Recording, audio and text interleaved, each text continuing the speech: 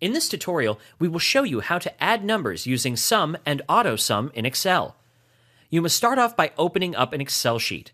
In this case, we have used an Excel sheet which has data already present in it. One of the most basic functions which is used in Excel is the AutoSum or sum function. Calculating the sum of many values can often be a complex task. You can use the sum function to ease up the task. In order to do so, go to the cell where you want the total value to appear and type is equal to sum bracket open and select all the cells you want to add up and press the Enter key. Once done, go to the next cell and click on the AutoSum button given under the Home tab.